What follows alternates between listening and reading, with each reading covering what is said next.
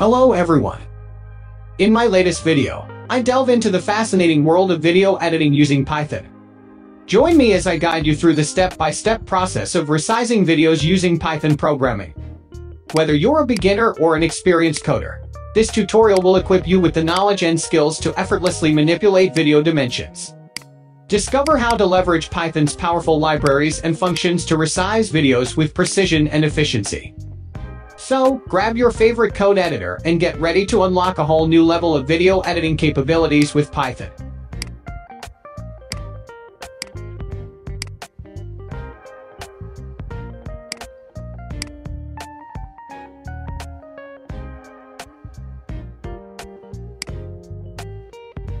In this tutorial, we need to install the moveipi library. To install, you run the command pip install moveipi. Here I already installed, so I will skip this operation. We have the same code. This line imports the video file clip class from the moveipi editor module, which allows us to work with video files.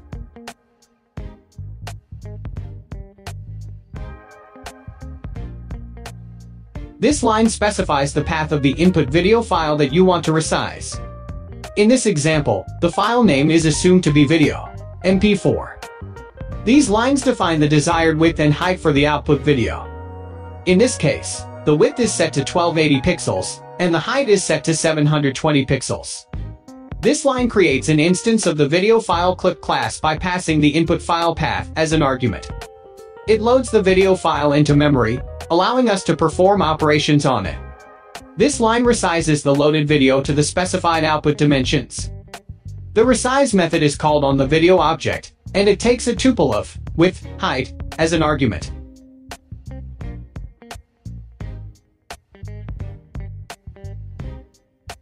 This line specifies the path where the resized video will be saved. The file name for the resized video is assumed to be resized video, MP4.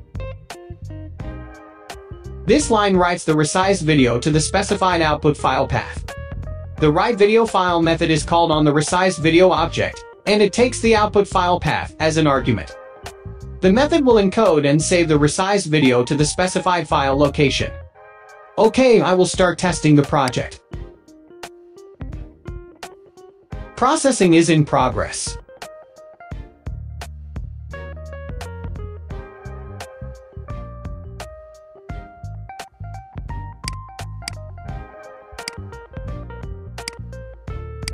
My video has been resized from 1080p to 720p successfully.